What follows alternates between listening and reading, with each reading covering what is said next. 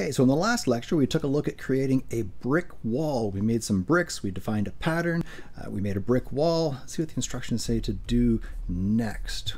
Using your brick wall that you've just created, make a fireplace. You can create your own fire or you can use the file provided. Holy mackerel! That looks pretty darned complex, doesn't it? Fortunately, a lot of things that look really complex turn out to be not all that complex once you break them down into their basic elements. And we've already got this wall in the background here. Now in this version, Ron has gone with an arched top. I'm going to do a flat top on mine. So really this is a rectangular hole in a wall. There's a smaller version of the wall behind, a perspective shifted version of the wall on the side there, and a little concrete ledge sticking out the front. I think we can create all of this. There's some wood inside and some fire making its way up. Now ours is going to look quite different. All of yours is going to look different as well. One of the cool things about Photoshop is everybody gets to go their own route. So what are we going to start with? Well, let's go back to that brick wall that we made. So let's pop into Photoshop. And there's our brick wall from the last lecture. And here's my basic layers. I've got the grout layer down below. I did keep all of that original stuff that I used to create it. There's all my bricks there. I don't know why I'm keeping that stuff, more of a nostalgia sort of thing, but I like to make sure that if I need to go back to something, I've got all the original versions of it. Here's my grout layer, which you can see is just kind of a textured gray layer. There's my bricks sitting on top of it. Just a bunch of bricks sitting over top there. They've got a little bit of a drop shadow effect on them so they don't look quite so flat. And I did some dodging and burning over top of it to make sure that it looked more random, like an actual brick wall looks. Now I can't really use it as is because I've got a bunch of individual layers across here. So what I'm going to do is I'm going to make a flattened version of this. And probably the simplest thing to do is just flatten it down. You've got a little pop-up at the top right there. Click on the pop-up and choose Flatten Image. Or you can right-click on any of the layers. And down at the bottom there, flatten image. Oh, discard hidden layers. What does that mean? Well, you'll notice that my folder at the bottom of the stuff that I probably will never need, but you never know, the eyeball's turned off. So it just says it's going to get rid of those hidden layers. Now, you'll notice once you flatten it that this is locked. I'm going to unlock this layer here so I can cut a hole in this brick wall for the interior parts. I'm also going to make a duplicate of it. It's never a bad idea to make a copy of things as you go. And once I've made the hole in this wall, I want to make sure I have my original wall down below. In fact, maybe I'll name these. This will be my back wall, which I'll use as my backup. It'll also be the wall at the back end of the fireplace there. This I'll call my front wall.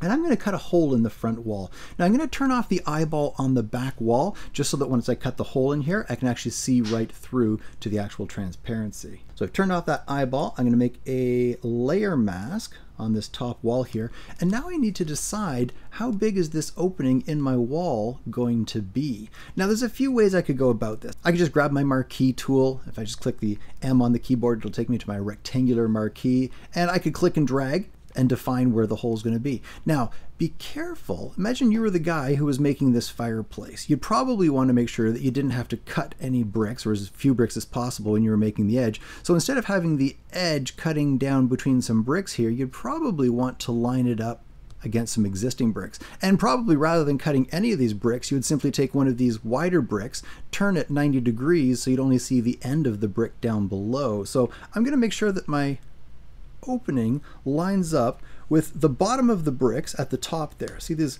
line of bricks that's going to be the top of the doorway. I've lined it up so that this grout gets hacked away. Obviously there's going to be no grout below the bricks. And on the side over here, there'll be none of this grout on the outside of these bricks here. So I'll cut that grout away. And it goes right down the middle of this brick down below, which kind of makes it look like a brick turned sideways. So you see the end of the brick. Another way, if you want a little more precision, if you turn on your rulers, and if you can't see your rulers, Command or Control R, or you can go under View, Rulers, there's the Command R, will pop up your rulers, and you can click and you can drag some guides down into the image. I think we looked at guides in a previous class. Now the document that I made already had some guides on here, so I'm just going to grab my Move tool and I'm going to drag these guides off of here. And that way I know that these are the guides that I've created. And I can throw another guide onto the side here. And then I see what the guides is you can move them around afterwards. So if this wasn't quite in the right position, with the Move tool, if you hover over the guide, you'll see that little symbol appear and you can drag that guide to somewhere else. So I'm going to line it up along the edge of the brick there, line it up across the brick there. And as we saw last week, when you have guides or the grid turned on, just make sure that lines up perfectly with the edge there. The marquee tool will snap to those guides. Now, where do I want the bottom of my oven to be? I'm thinking there. I'm going to put the bottom of it there. Cool. Then I can grab my marquee tool, click anywhere near this guide, and it'll snap to the blue guide across there. Bring it down to the bottom of my oven. And on this layer mask here, make sure that it's active. See the little 4 corner points around there. I can simply fill under Edit, choose Fill, and on a layer mask, black will hide. So now I have an opening in this wall, and that's where my fireplace is going to be. Okay, it's a little offset to the side a bit. Whatever. Actually, because it's a layer mask, remember we can modify these afterwards. So what I could do, if I grab my Move tool, I could bring this guide over a little bit. If I want to even out the size of these walls over here, I could bring my guide over to about there. And because a layer mask is always editable, if I take that marquee tool again, or M on the keyboard, I could select this section over here, and as long as I have this layer mask selected, I filled with black to hide, I could fill with white to reveal that bit of brick in there. You can see that black rectangle got a little bit smaller. Command D gets rid of the marching ants. And if you want to turn off those blue guides, Command semicolon will turn off those blue guidelines in there. All right, so there's the opening in the wall for my fireplace. Now the back wall, if I turn it on, it looks like nothing has happened because it is exactly the same size as the wall in the front. There's my back wall, and if I just wedge it in there, the bricks are the same size. Now, if that back wall was farther away, you would expect those bricks to be a little bit smaller, wouldn't you? I'm going to have to scale this back wall layer down a little bit. Although, if we look at Ron's example, we also have a side wall showing in here. Now, there's a couple ways you could do this perspective look in here. You could have it look as though you're looking straight on at the fireplace and you see the left and right sides of the inside there. Or if you just did one wall, you could make it kind of look as though you're looking at it from the side. Let me show you what I'm talking about. Let's say, I'm just going to turn off, actually I'm going to duplicate this back wall layer, and this is going to be my left inside wall. Turn off the back wall so we don't see it. On my left inside wall, I'm going to play around with its perspective. So I'm going to move it over. There's the edge of my wall. Now, imagine this wall here. It comes across, here's the front of the wall, and then imagine a 90-degree turn so that it goes inside the fireplace there, inside the oven. I'm going to line up this wide brick with this narrow brick. And once I've got the edge of this wall lined up against the front wall, so there's the edge of the side wall, and this is the side end, or the end of the brick that we see the face of here. So I'm going to now do a little bit of a perspective shift. So if I go under Edit, Transform, Perspective, I can grab this side, and watch what happens when I pull this downwards. That wall is getting smaller on this side than it is on this side, almost like this end is farther away. Now, the more I pull it in, the more those bricks look like they're getting stretched out. Not a problem. I can scale this trapezoidal shape to make it narrower. If I right click, I get this pop up, and here are all the different transformations I can do. It's the same thing as going under Edit, Transform, and you can see there's the check mark on perspective because I'm currently in the perspective mode. I can jump back and forth to any of these different transform modes, and I'm going to pop over to Scale, which lets me grab this side here and start pulling it inwards. Now, I do have a bit of an issue in that it's distorting a bit. Depending what version of Photoshop you've got, you may need to hold the Shift key. And that'll let you pull that side inwards. And we can jump back and forth between the scale and the perspective as needed. So if I pop back to perspective and pull this inwards a little bit more, now it kind of looks more like this wall is heading off into the distance. So here the side of the wall is facing us, and then it turns 90 degrees and heads to the inside of the oven there. Now, I'm not going to use all of these bricks. My oven isn't going to be, what, like 10 bricks deep in there, but I'm going to cut it off somewhere around there. But this gives a sense of that perspective that's going on. Now, I'm going to hit the check mark or the return key on the keyboard, and that accepts that transformation. Now, if I turn on this back wall, holy mackerel, the bricks in the back wall are way too large. Now, I only want to go back maybe 3 or 4 bricks. So here's my side wall. So maybe I'll cut it around there. Here's my left inside wall.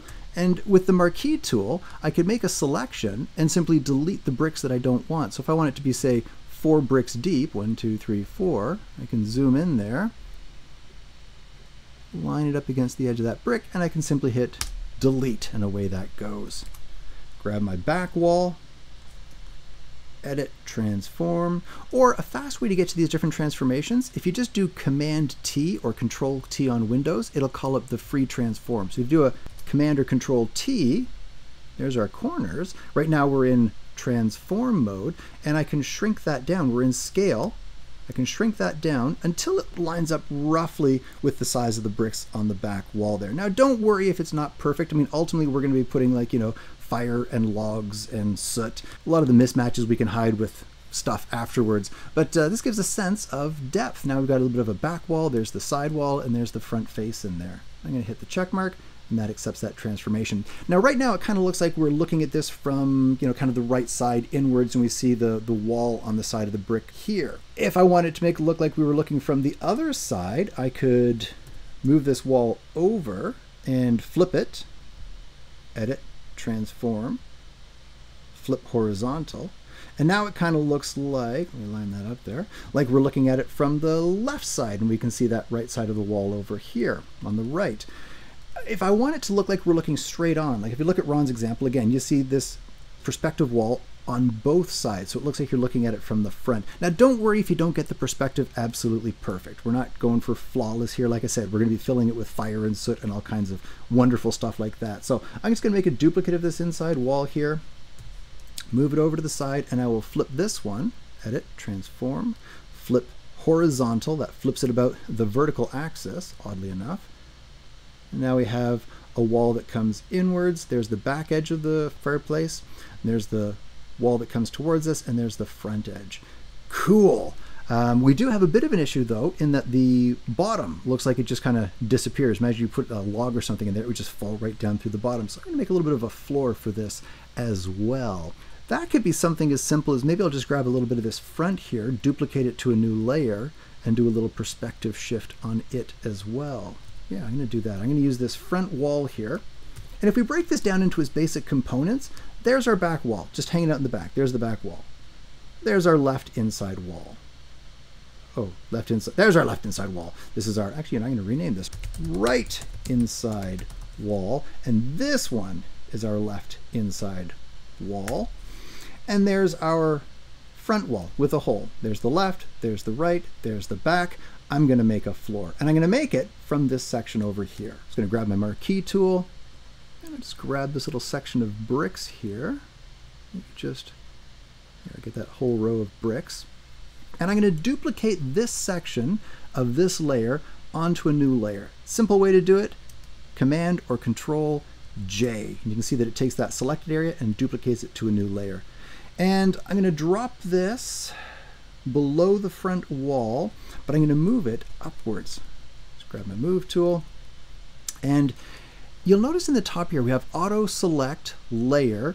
If this is turned on, if I click over here, whatever I click on at the top of this layer stack is what will become selected. So if I try to grab that layer 1 down there by clicking here and lifting upwards, whoops, that whole front wall lifts up. If I want to move something that is behind another layer, and you know, in retrospect, I probably should have moved that wall before I dragged it below the front edge there, but this is actually a good example of where this auto select being turned off can help. Right now I have layer 1 selected. With the auto select turned on, if I click on the wall, oh, it selected this front wall here, and it drags up the entire front wall. But if I have this layer selected, and actually I'm going to rename this as I go, I'm going to call this floor of oven. With it selected, if I turn off auto select layer, now when I click here, this will remain selected. It won't jump to the front wall, and I can grab that floor, and you see that just lifted up below the front wall there. And I'm going to line up this bottom part. Actually, if this was the floor of the oven, this would be the top of one of those bricks. So I'll move it to the side until they line up. And again, you don't have to be totally persnickety about this. If the perspective's off a little bit, that's fine, but I'm going to line this up nice and precisely, and then I'm going to go Edit, Transform, Perspective, and I'll shift these inwards a little bit. Now, again, we're not going for perfect perspective. I'm not going to try to put a vanishing point back there and calculate all the different lines of perspective, but I'm going to eyeball it. So I'll pop into scale, shrink this downwards, hold the shift key, and it looks like this will probably be the base of the floor there. And I'm basing that on this line of bricks that kind of goes up and onto the back wall, down the side wall, and across the front here. So it looks like this part right along here is going to be the base where the floor ends up. And then I'll switch back over to perspective and I'll pull these sides inwards until my vanishing point lines kind of line up with the ones on the side wall there. And then I'll hit the check mark. Now, some of this I'm going to have to get rid of. If I zoom in here, you can see that this floor looks like it extends right out through this side wall here. This is where layer masks can come in handy again. If I give this floor of oven a layer mask, just like in the doorway last week, we were able to use the option click. Remember, if you option click with the lasso tool, you get that little spiderwebby sort of thing. And I got to the lasso tool simply by hitting L on the keyboard. There's my lasso tool. This row of bricks needs to be visible, so I want it to go from here all the way to that edge. So I'll do a click here, hold down the option key, click, there's my little spiderwebby thing, pop down to that corner, and all of this I want to hide. So I'm going to encompass it with a selection, and on this layer mask here, I'm just going to fill it with black. Edit, fill, and for contents, choose black. Command D gets rid of the marching ants. Okay, that wasn't perfect, but it'll do. It'll do, yeah. Also, my back wall seems to have shifted downwards. Notice it doesn't line up anymore. Fortunately, they're all still on separate layers. There's my back wall. If I grab the Move tool, or V on the keyboard, I can use the arrow keys to nudge that back wall up there a bit. And actually, oh, you know what? I can do better than that. Here's my floor. I'm going to extend that a little bit. Command T, and I'll scale that with the Shift key. There we go. Oh, look at that. Just fits nicely into the base there. And again, you don't have to be this precise. I'm just getting particularly persnickety about it. And I'm not even going to worry about the fact that my perspective line here is wrong beyond belief. Because again, I'm going to put fire over top of this. So I'm not going to worry about it too much. This side over here, grab my layer mask, grab my lasso tool or L on the keyboard, hold down Option or Alt, and fill this section on the layer mask with black. Command D gets rid of the marching. Oh wow, that is not a great job. It'll do! Again, fire and brimstone is going to take care of it all. All right, so I think that's a pretty good fireplace. What should we do next? Well, let's put a little bit of shading onto there. If this really was a fireplace and you had actually been burning stuff in there, I'm guessing there'd be some soot and stuff around in there. Now I want to do it wall by wall, bit by bit. So let's start with the back wall here. Notice I have this layer selected. I'm going to make a new transparent layer, and technically I don't need to clip this to the layer below because there's no other layers below it that it could affect, but I'm going to clip it anyway just because, you know, I'm that kind of person. So I'll just do a little right click and create clipping mask. Again, there's a bunch of ways we can make the clipping mask. If you hold down the Option or the Alt key, when you get over this little line here, you can click to create or click to release. Once it's clipped, I'm going to grab a paintbrush or B on the keyboard. I'm going to grab some black paint. If I hit D on the keyboard, that gets my default colors. Bring the opacity down maybe 20% or so. A nice soft brush. I'm going to take that hardness all the way down to 0. Bit of a larger brush. And watch this. Blah. There's a little bit of soot back there. Blah, blah, blah. There's some more soot getting added around, like a little bit of scorching in there. Could be a little bit of shading. Maybe I'll do some shading across the top in here. Yeah, that's where the smoke goes up. Now the side walls would also get a little bit scorched, so I'll go to the left inside wall, make a new transparent layer, clip it to the layer below, and with the same paintbrush I'll put a little bit of scorching on that side wall. On the right inside wall, new layer, clip it, add a little bit of scorching. And the floor would probably get the worst of all. Give it a new layer, clip it, and add a little bit of soot scorchiness down there. And in fact, this outer wall, we could kind of simulate some lighting, some shading in this room. If I were to select this layer, give it a new transparent layer. One of the other reasons for making a transparent layer is in case you really mess things up. Like I could totally, on this layer, grab my paintbrush and just do some, shading around onto there. But if I then went and did a bunch of other stuff and then realized that, oh, maybe I didn't want the shading onto there, I can't really get rid of it, can I? So I'm going to undo all of that. And by putting it onto a new transparent layer and clipping it to the front wall, I can do all kinds of shading, whatever I want to do. And let's say I realize that, oh no, I did too much shading on this corner up here. Not a problem. If I hit E on the keyboard, there's my eraser tool with a bit of a larger brush. I could ease that off because it's just kind of floating on its own little layer there. And once it's clipped to the layer below, it only affects that layer. So give that a try. Play around with yours, see what you can come up with in the shading department. I'm going to work on adding a little bit more shading to mine, and then we'll take a look at making some sticks, some logs that we can put in the fire, and then we'll add some fire to it, and then we'll put a little concrete ledge in the front. So play around with yours, and when you're ready, move on to the next lecture.